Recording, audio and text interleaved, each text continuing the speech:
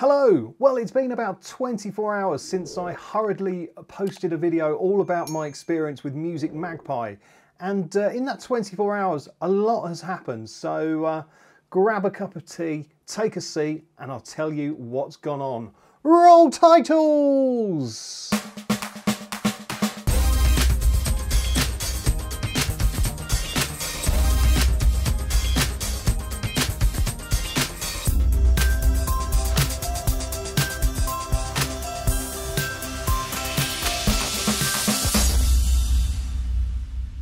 Hi, I'm Kip from KipH.tv and yeah, I've been having a bit of trouble with Music Magpie. So if you didn't see the video yesterday, I'll just give you a really quick précis of what's happened. I wanted to sell my Xbox One X, so I went to Music Magpie and put in all my details, and they came up with an offer of around about £160. So I packaged up my Xbox, the controller, power cable and the HDMI lead and sent it off to them.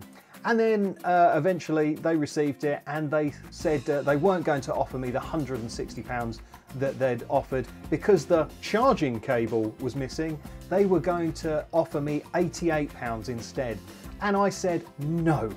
So they said, okay, we'll send it back to you. And they sent it back to me. And yesterday it arrived.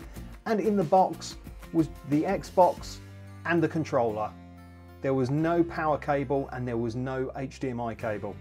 So yeah, they essentially stole my leads, which isn't the end of the world, but it is a bit frustrating because now I can't sell that Xbox to anyone else without purchasing some replacement leads. And also, they shouldn't be stealing stuff. Well anyway, I didn't just moan on YouTube about it or bitch on Twitter.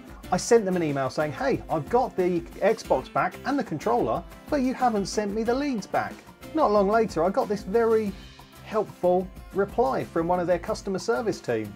Hi Kip, thank you for your email. We're unable to guarantee the return of any additional accessories that have been sent in with your order. This includes, but is not limited to, chargers, headphones, the original box, screen protectors, cases, etc. For further information, please consult our terms and conditions. For any further inquiries, please do contact us. I found that a bit strange. So basically, you can send them something, and if they don't offer you what they say they're going to offer you and you decline it, they can send you whatever they like back. So for example, if you've got a phone that you've looked after and loved really well, you've got the original box, you've got all the cables, you might not have even taken the cables out, and it's all bundled up really nicely, and you send it off to them and they say, well, there's no charging cable, even though there was, they could then just send back just the bare phone, forgetting all the cables, the accessories, the nice box, etc. That seems a little unfair. So I did as he said and looked at the terms and conditions, and here they are. Now, he didn't specifically point me at the exact area of the terms and conditions that I should be looking at, but it is this part here, clause 17.1, which I think is the salient bit of information I needed. If you choose to decline the revised valuation within the grace period, then the item will be returned by our chosen courier to you at no additional cost, and the item shall be dispatched the next working day. Please note that we may not always be able to return accessories sent with your device in the case of a rejected offer. If you reject the offer, which they say is absolutely fine, their own terms and conditions basically say they can take what they like if they're classed as accessories. Now, what is an accessory? I would say an accessory is something additional to the original product, or something perhaps that isn't required for the product to work. So for example, if you've got a phone, maybe the screen protector or a case, or if you've got an Xbox and you've got one of those fancy silly charging stands and cooling stations that are really ugly, that's an accessory. Or, you know, some kind of rubber skin feel controller, that's an accessory. Something that is actually fundamental to the operation of the console, in this case a power cable and an HDMI cable, those aren't really accessories, they're part of the kit. And while I'm ranting, please remember, do subscribe to my channel and give this video a like or a dislike, it's completely up to you. I thought of my mum when I was going through this. I know that sounds a bit odd, But my mum, she is fastidious with keeping boxes and keeping everything pristine. So just imagine her sending off her phone to Music Magpie with the box, with the charger, with the cables, with the earphones, probably not even been in her ears. And them going, oh no, oh, there's a little mark there, we're gonna have to take off 30 quid, we're gonna have to half the offer. In theory, my mum would get back a lot less than she sent them and not get the money for it either. And meanwhile, they're laughing. They've got a lovely mint box, a lovely mint set of headphones that they can use to sell alongside one of their phones that perhaps doesn't have a box or other items. It just seems mad. And I ranted a bit about this on Twitter, and lots of people seem to think it wasn't entirely fair and right, so that's good. I didn't feel like such an arsehole for complaining. But Music Magpie were very quiet. I've looked at their Twitter, and quite often people complain to them, they reply and say, slide into our DMs, we'll try and sort this out for you, but they said nothing to me. And I thought that was a bit weird.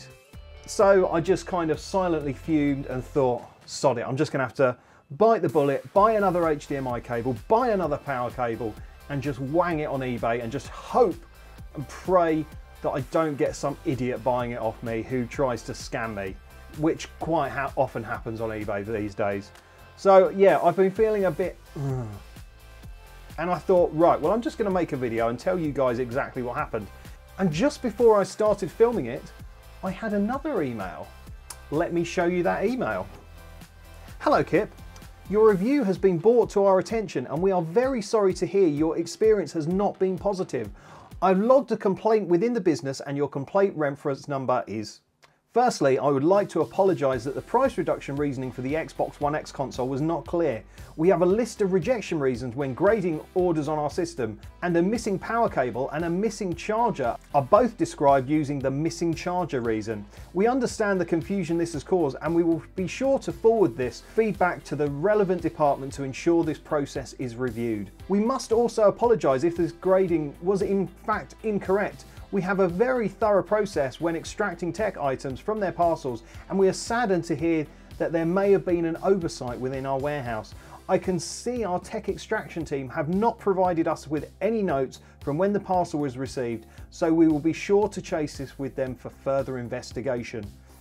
I can see you have advised that both the HDMI and power cable were included in your original parcel but not returned.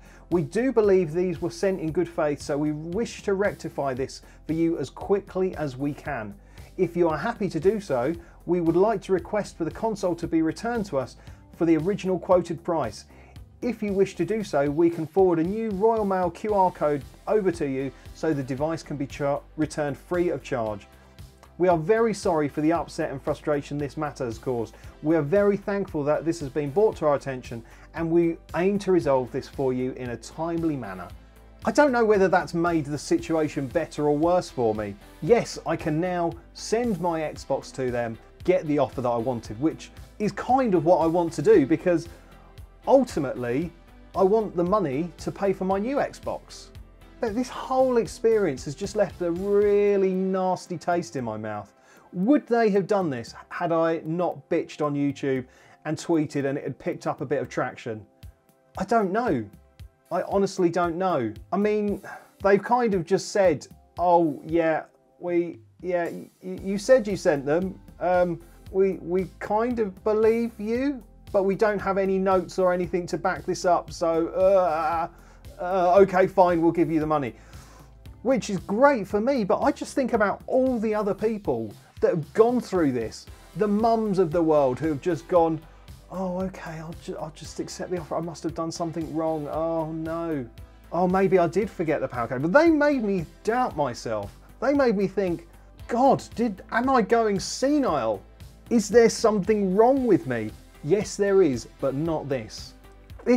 This whole experience has just been terrible. And the sheer fact that they can just throw back their terms in their face, which basically said, well, we can take it. You've agreed to our terms. We can take what we like, so long as we send you back a sort of essence of the original product. It's okay because you've agreed to this.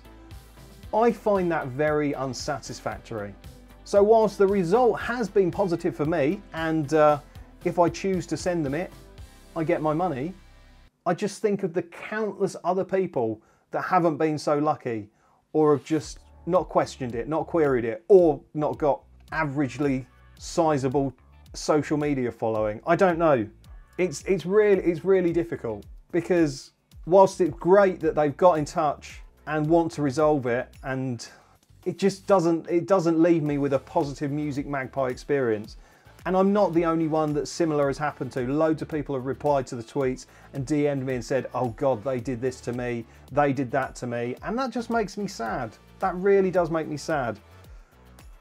So yeah, that is the latest on this. I just want the money, if I'm honest with you. So if anyone wants to buy an Xbox One X from me, sans cables, then it's yours, £160. I don't know. I don't know what I'm going to do, but yeah, I thought you all deserved an update, and you all deserved a slightly better video about what's gone on. So yeah, that is where we are right now. Anyway, thank you so much for watching. Don't forget to like and subscribe, and I'll be back soon for some more vlogging fun. See ya!